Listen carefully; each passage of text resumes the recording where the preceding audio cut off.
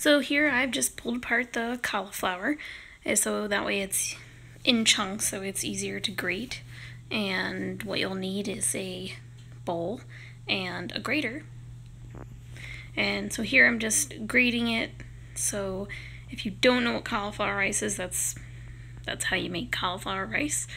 And that's a little preview of what it starts to look like.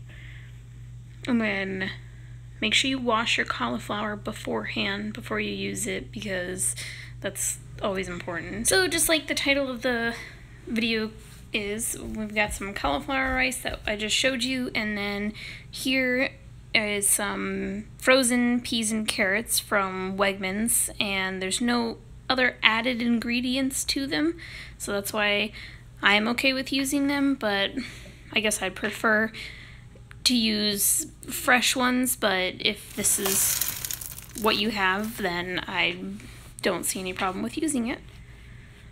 And I just pour them in the pan first before you put the cauliflower rice in, just because they're frozen, so they take longer to cook. But you can add whatever spices and whatnot that you want, but I added some pink Himalayan salt, some dill weed, but I'm a huge fan of dill, so it just kind of depends on what you want it to taste like.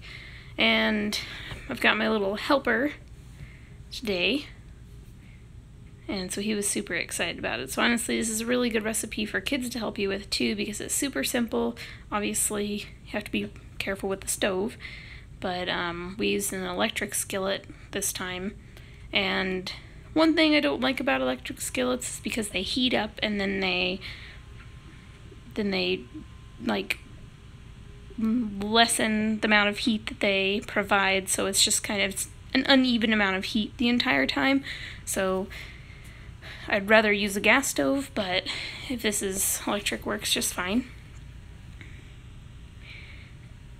And so, like I said, use whatever spices you want, but we use the pink Himalayan salt, some dill, oregano, basil, and just kind of, I just smell them. If you're not good with spices, kind of like I am, not good at choosing ones, so I just kind of pick some random ones and throw them in there. So yeah.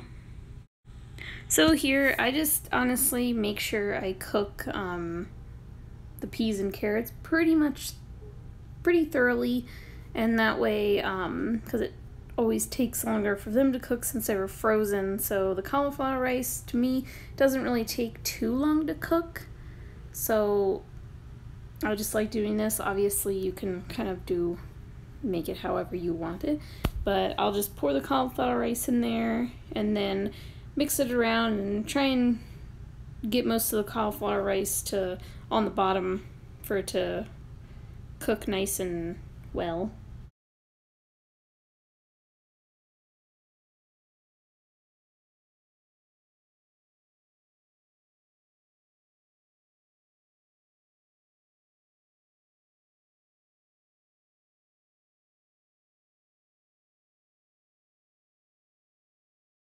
I did add in some garlic, but I would honestly add that in towards the beginning so the flavor comes out more.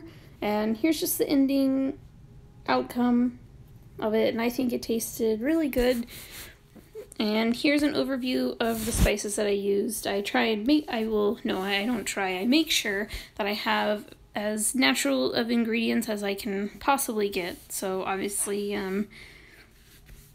just make sure there's not a lot of extra things in the spices that don't need to be there, because it's not a necessity.